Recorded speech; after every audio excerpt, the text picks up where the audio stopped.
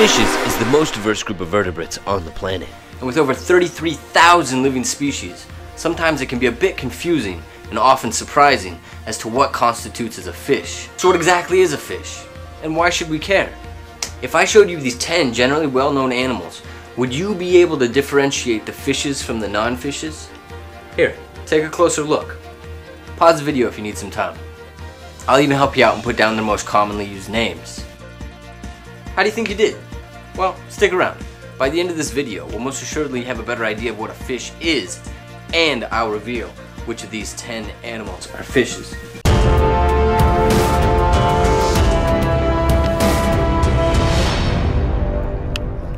Now I bet you already have a very good idea of what a fish is. I bet many of us, when we first hear the word fish or fishes, immediately think of our favorite water-themed animated movie, like The Little Mermaid or Finding Nemo. And others may think of those vibrantly colored creatures gracefully mingling over coral reefs and within tall kelp forests. Others may immediately think of the sport of fishing, or perhaps commercial fishing and aquaculture.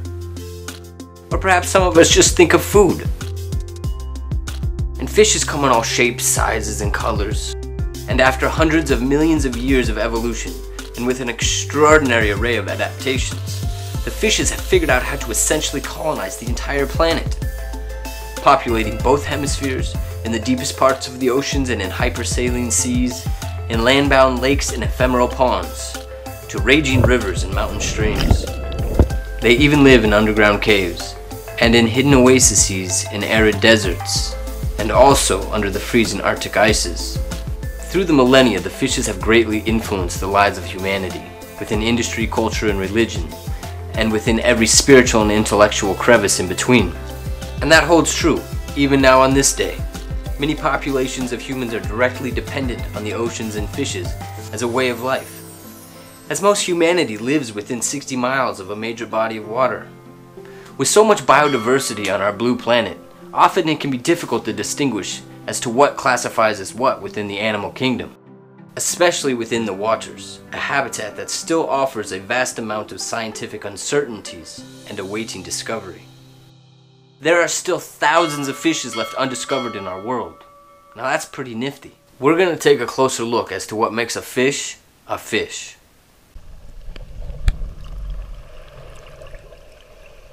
Hello everyone, Koaw here. This is the first video in a mini educational web series devoted towards two passions of mine, science and fishes. Better said, ichthyology, or a branch of zoology that deals with the biology of fishes. Now I know that everyone is not enthused about fishes as I. Well, perhaps this little girl is. And for many, the thought of a mucus-covered fish makes them squirm, or the thought of a big shark in murky waters gives them the heebie-jeebies. But I do believe that most all of us are intrigued, if not fascinated, by the animal kingdom, and have an appreciation for the splendiferous beauty and the mesmerizing complexity that is nature. So this web series is devoted towards teaching the basics about fishes, and then some, for a general audience of all ages, with the intention of being easy to follow, enjoyable, but most of all, a bit educational. So without further ado, let's get right into it. So what is a fish? Yeah, that's a fish. Well, like most endeavors within the sciences, from systematics to definitions to theories, not all scientists, professionals, and researchers are always in agreement, which is actually the imperative driving force behind scientific progression. We build and expand on the wisdom and knowledge of our ancestors, and without the criticisms and consensuses of our peers within the scientific community, we would still be thinking that the world is the center of the universe, and that alchemy is the grandest form of chemistry. And the definition of a fish is no different, as it has been dynamically changing since it was first described. You would be hard-pressed to find matching definitions of a fish in different ichthyology texts. I'm going to take you to a definition of a fish that I had first learned in my first ichthyology course years ago. A fish is an aquatic vertebrate with gills throughout life and limbs, if any, in the shape of fins. Now that's not a bad definition at all. I like Nelson's definition, but I'm going to put an asterisk right next to it, and I'll explain why later. First, let's break down that definition so it'll be easier to understand. Aquatic. Okay, well that's an easy one. What do we think of when we heard the word aquatic? Water, exactly. That just means that the animals are predominantly growing in or living in water. Vertebrate or vertebrate.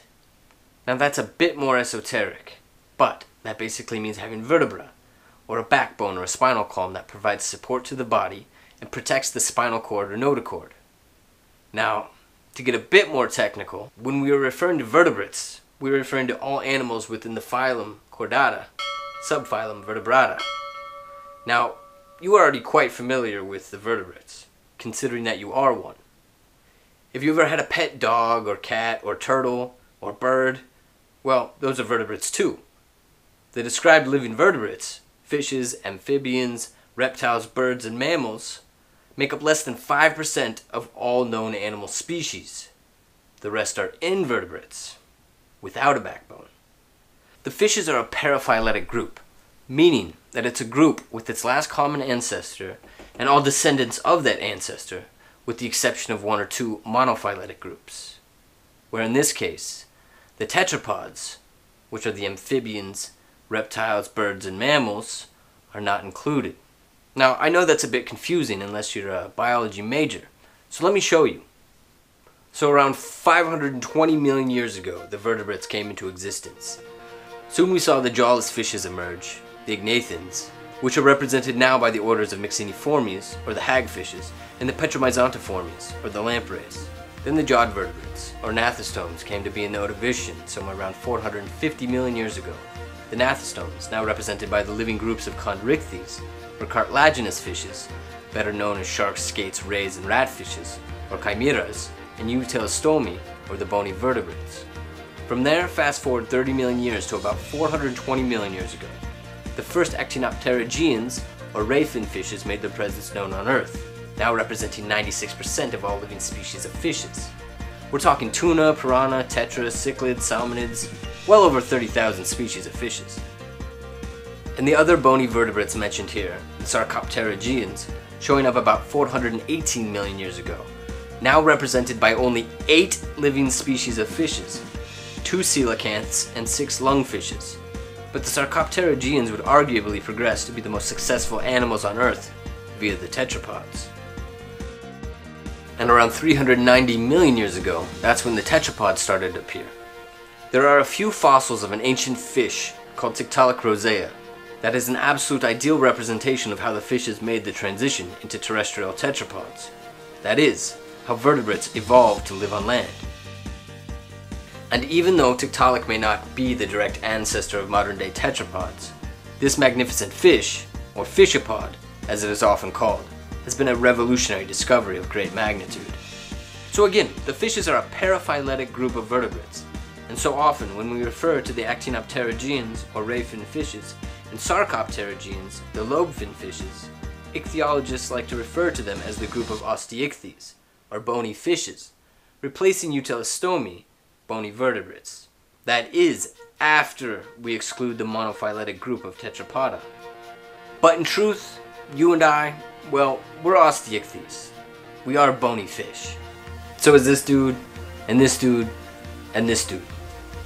As of now, dipnoi, or the lungfishes, are the closest living relatives to tetrapods, or us. Okay, take a breath. It's a lot less technical from here on out. Let's go back to our definition. What have we covered? Aquatic, lives in water, and vertebrate, has a spinal column. Good. What's next? Gills.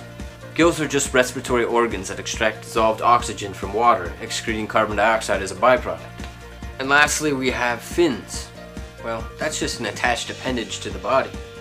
Except the fishes, such as the bony fishes, have rays and spines covered in skin in a webbed fashion, and the cartilaginous fishes, well, their fins look more like paddles and flippers. So remember that asterisk I threw up on the definition? Well, let me explain why. Aquatic. Well, not all fishes spend the entirety of their time in water. Some fishes, such as lungfishes, are capable of spending up to 4 years burrowed in the ground, or aestivating, during periods of drought or low water. Mudskippers are capable of leaving the water during low tide in search of food or mates. The snakeheads are capable of walking on land from water source to water source. And the second part of our definition, well, let's go to vertebrates. It's been an up and down sort of agreement when it comes to lampreys and hagfishes within ichthyology and systematics and figuring out who belongs as a fish and who doesn't. Overall, as of now, hagfishes and lampreys are inclusive in fishes, even though hagfishes don't necessarily have a vertebral column.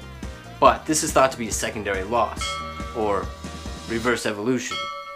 Now that just means that their ancestor possessed the trait and it was lost over time. And the third part of our definition, gills. Well, let's go back to our lungfishes. Well, all lungfishes except for the Australian lungfish are obligate air breathers, meaning that they have to use their lungs to breathe atmospheric oxygen, not dissolved oxygen in water, because their gills are so atrophied in adulthood. Now, we have lungs, and the lungs of lungfishes are homologous to what we have, meaning that if you followed the course of time, their lungs were our lungs. And there are many other species of fishes that have lungs or modified swim bladders or some different anatomical feature where they're not entirely using gills in order to incorporate oxygen into their respiratory system. Those bettas that you see in pet stores, or Asian fighting fish as sometimes they're called, well, they're capable of sitting in those jars looking all sad without any aeration because they're capable of going up to the surface and gulping air. Fins and limbs. Well, not all fishes have limbs, and definitely not fins in the way that we may think of them. The hagfishes, lampreys, and many eels, well, they really only have a modified caudal fin for locomotion. Overall, a definition for a fish that I find to be more befitting comes from Hastings, Walker, and Galland. Fishes usually live in water, usually obtain oxygen through gills, are usually ectothermic, i.e. cold-blooded, and usually have limbs in the form of fins. Can you see why I like that definition? With the quadruple plugging of the word usually, it simply accounts for all the anomalies of extreme variance within the fishes. For reiteration, there are a lot of extant species of fishes on the planet. And when I say extant, or extant, I'm simply referring to in existence, which is a word meaning roughly the opposite of extinct. Now there's an estimated 82 orders of fishes, and over 500 families, and over 33,000 species of fishes. And those are only the ones that we know about. There are still thousands left undiscovered. Now I'm going to put this into perspective for you. Not only are there more fishes than the amphibians, more fishes than the reptiles, more fishes than the birds, and more fishes than the mammals, there are more fishes than all 4 of those other groups combined. So why should we care what the fishes are? Well, besides any ethical obligations we owe to them, and their sheer awesomeness, humanity is quite dependent on the fishes. Yeah, I'm serious. And our first steps towards understanding our relationship to the fishes is understanding what fishes are. I salute anyone from marine biologists to conservationists to volunteers that are working to preserve and understand fishes and all of wildlife. As a global society, we know that overfishing is bad, and pollution is bad, and global warming is bad, but we still have corporations and nations tirelessly working against nature, eliminating precious habitats such as coral reefs, and eradicating irreplaceable species, all the while completely disrupting vital ecosystems that we too are dependent upon. We are living in a mass extinction event. Yes, what killed the dinosaurs was called a mass extinction event. I'm not exaggerating here. There are species going extinct every single day. The best way to help, whether you are 7 or 70, is just to embrace the truth. Learn about fishes. Learn about the oceans. Learn about your connection to the world's waters and nature. Truth is the ambrosia of progression, albeit at times it can be rather bitter. To sum it up, a fish is usually going to be found in water, usually going to have fins, usually going to have gills, and usually going to be ectothermic. But there are exceptions to all of those rules. Watch more of my videos, learn more about fishes. I'll catch y'all later. Okay, I'm going to reveal which ones are fishes on this board. And if you want a more detailed explanation, watch my other video where I'll go over each one.